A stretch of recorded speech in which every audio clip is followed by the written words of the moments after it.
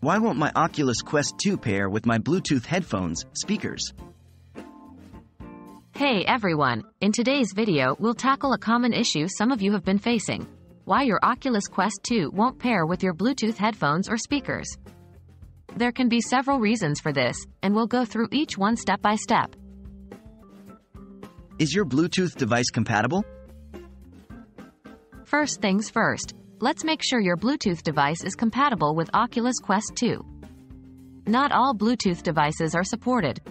Oculus Quest 2 mainly supports Bluetooth 3.0 and above, so if your device is older than that, it might not work. Is your device in pairing mode? The next thing to check is if your Bluetooth device is in pairing mode. Most Bluetooth devices have a special mode they need to be in to pair with new devices. Make sure you've followed the manufacturer's instructions to put your headphones or speakers into this mode. Is your Oculus Quest 2's Bluetooth turned on? Now, let's move on to the headset. Is the Bluetooth on your Oculus Quest 2 turned on?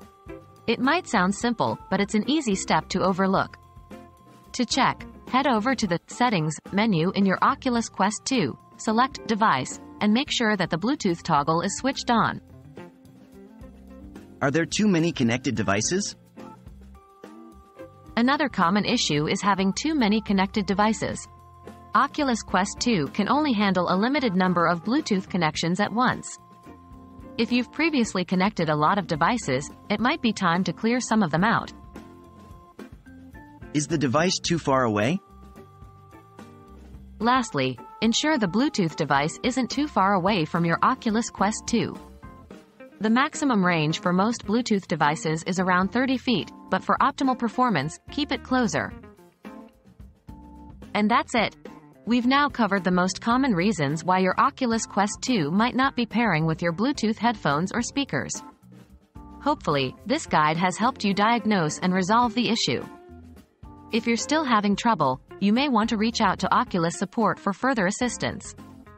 Remember, the goal is to get you back to your immersive VR experiences with sound as quickly as possible. Stay tuned for more troubleshooting tips and tricks.